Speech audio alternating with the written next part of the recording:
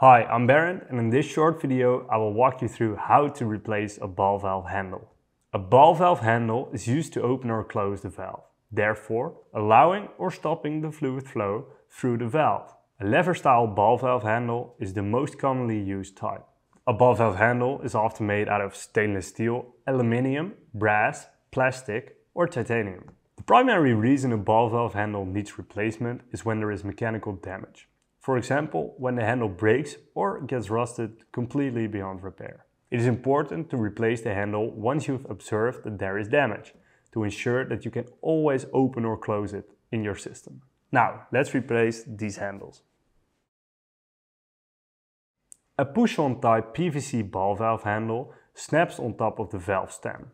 To replace a push-on type handle, shut off the fluid in your system and firmly plug the handle till it pops out of the valve. You can then snap on a new handle.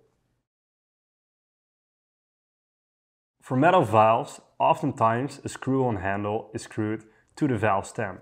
First, ensure that the main fluid supply is shut off. Then remove either the screw or nut that holds the handle onto the valve stem. This then loosens the handle, allowing you to remove the handle easily. Then you can put on the new handle and tighten the nut.